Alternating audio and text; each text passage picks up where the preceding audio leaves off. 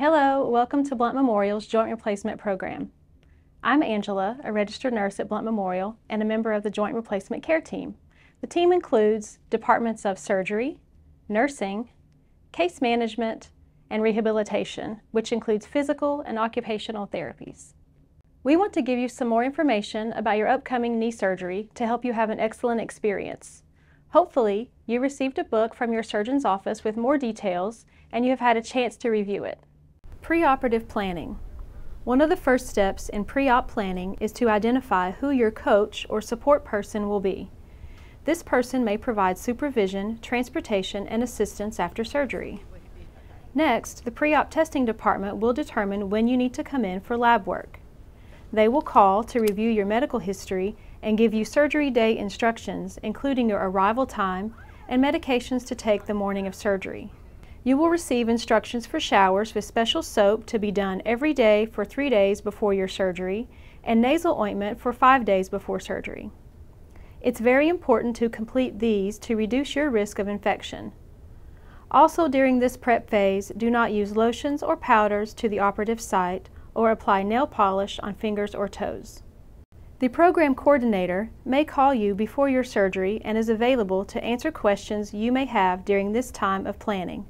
When packing for the hospital, bring comfortable clothing that's easy to get on and rubber-soled shoes. If you already have a standard rolling walker, plan to bring it with you. If you do not have one, case management will arrange obtaining one for you to take home with you.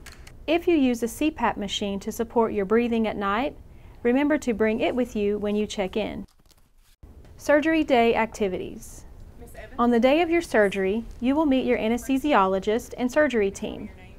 You will receive IV antibiotics to prevent infection and medications to help control your pain level and nausea you may experience after surgery.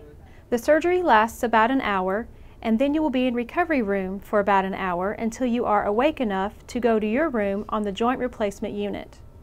You will have a special bandage that creates a seal to help prevent infection.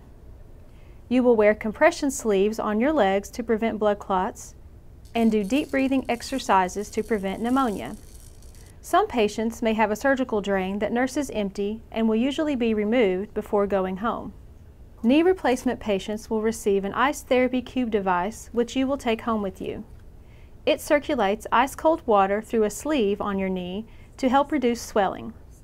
Our goal is that physical and occupational therapies will see you the day of your surgery to get you up and moving, since this is very important for your recovery. You will learn exercises, how to use your walker, and other skills to prepare you to get up and around safely once you are back to your home environment. The nurses will give you pain medicine when you ask for it, usually about every 4 hours. Remember, we can't always eliminate 100% of the pain, but our goal is to reduce it to a more tolerable level. Therapy while in the hospital. During your hospital stay, physical therapy will be a very important aspect of your care. They will help you safely return to a more independent status after your joint replacement surgery. Physical therapy will assist with instructing you to move in and out of bed, walk safely with a walker, and go up and down stairs. They will also provide you with an exercise program necessary for your recovery and teach you how to perform the exercises. When doing these at home, be sure to choose an area easy to get up and down from, such as your bed. We recommend you start the exercises at least a few days before your surgery, trying to complete 10 to 15 reps 2 to 3 times a day. Since this is the plan you will follow after surgery, it's helpful to already be in the habit of this routine. These exercises are in the back of your book if you would like to follow along for more details on performing them. They are ankle pumps, gluteal sets, quad sets, short arc quads, and heel slides. The physical therapist will teach you all that you need to know to complete all your mobility skills safely. Good morning. Good morning. In addition to physical therapy, occupational therapy services will be provided during your hospital stay to teach you how to safely return to the activities that are important to you. They will also talk to you about how to modify things in your home for safety when you return.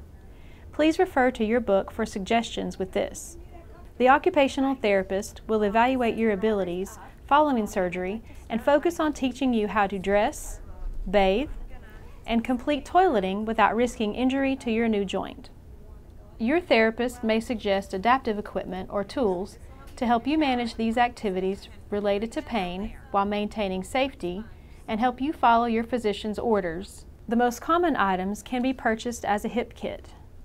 The long-handled sponge will help you reach your feet to wash them. The long-handled shoehorn helps to put on your shoes without bending over. The sock aid will help you put on your socks without bending over as well. You simply just put the socks on the sock aid, insert your foot, hold the ropes, then drop the sock aid to the floor while pulling on the ropes evenly until your sock is completely on your foot. The reacher helps you put on pants or get dressed without bending over, and also reach any items to promote safety as well. Your occupational therapist will have these items available for you to practice with during your therapy session. They can also advise you on where to purchase them if you decide these are things you would benefit from having at home. Discharge planning. Your surgeon will have determined if you meet the appropriate criteria to go home the same day as your procedure or if you will need to stay overnight. Once you are stable, tolerating food, are able to urinate, are safe getting up and around with therapy, with a tolerable pain level, you'll be discharged home. Our case management team includes an RN case manager and a discharge planner. They meet with you following your surgery to determine your needs and coordinate your discharge plan from the hospital. We hope to achieve a smooth and successful discharge for you and your family. You may have spoken to your surgeon at the office about your discharge options and already have an idea about what your plan may be. A rolling walker will be needed after joint replacement surgery. If you don't have one, we will order it and have it delivered to your room to take home with you. Other equipment, such as a bedside commode, elevated commode, shower chair, or bench, may be needed but are not usually covered by insurance. If you need these items, we recommend you purchase them prior to surgery. Although most patients are discharged home with therapy in the outpatient clinic, some may require more assistance in the home and need home health for therapy. If your surgeon orders home health, you will choose which agency to use and the case management team will make those arrangements. Please keep in mind, if you use home health for your first therapy, it would only be for 1 to 2 weeks until you're able to transition to the outpatient therapy clinic.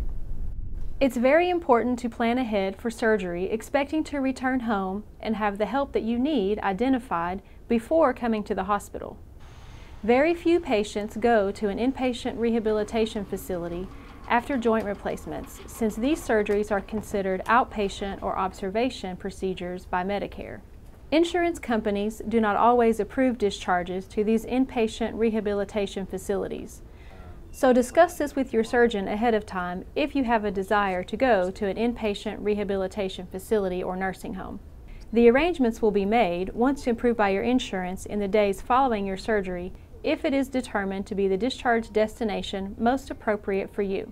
Finally, the last decision to consider is your method of transportation to home at discharge. Most patients travel home by car, but if an ambulance transport is determined necessary, please be aware that most insurances do not cover the cost for ambulances.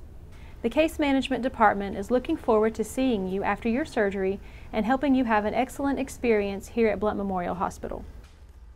Preventing complications after you go home. You should have appointments to continue physical therapy in 1 to 3 days, and also with your surgeon and primary medical doctor within 1 to 2 weeks following the surgery. The 3 main complications we work to prevent are infection, blood clots, and pneumonia. To prevent infection, you will keep the sealed water-resistant bandage on until your office appointment and also follow good hygiene routines with frequent hand washing. Also take any antibiotics as prescribed. To prevent blood clots, we will have started you on a blood thinner that you will continue twice daily after you are home. The surgeon will specify whether you continue this medicine for 2 or 4 weeks after discharge. Knee replacements will continue using the cold therapy machine as instructed to reduce swelling and pain. You will continue deep breathing exercises at home for 2 weeks as well to prevent pneumonia. Please call your surgeon's office if you have concerns about symptoms of infection, dislocation, or blood clots. You will find these symptoms listed on your discharge paperwork. Also, remember to call for an antibiotic prescription before having a surgical procedure, any dental work, or colonoscopy for at least 2 years following this surgery or as recommended by your surgeon. Drink plenty of fluids to stay hydrated and take a stool softener or laxative to prevent constipation, which can be a side effect of your pain medications. Outpatient therapy post-surgery. You will likely receive a phone call from Blount Memorial's Total Rehabilitation to set up your first therapy appointment for after you leave the hospital, but you may choose any therapy clinic in your area. Please make sure you have scheduled your outpatient therapy appointment to start 1 to 3 days after you are discharged from the hospital. You will continue with therapy 2 or 3 times a week for 6 to 12 weeks, depending on your progress. So be sure the clinic you choose is convenient to where you live with an easily accessible entrance. If you are planning to have home health for therapy or go to an inpatient rehabilitation facility, then you will arrange your outpatient therapy following completion of those therapy treatments. In addition to the phone numbers in the back of your joint replacement booklet, here are some additional numbers that may be useful to you.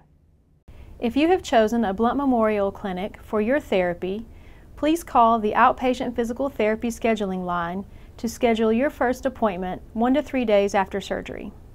Direct questions about day of surgery information to the pre-op testing number. Direct questions for your doctor about medications, appointments, or clinical concerns to the office number.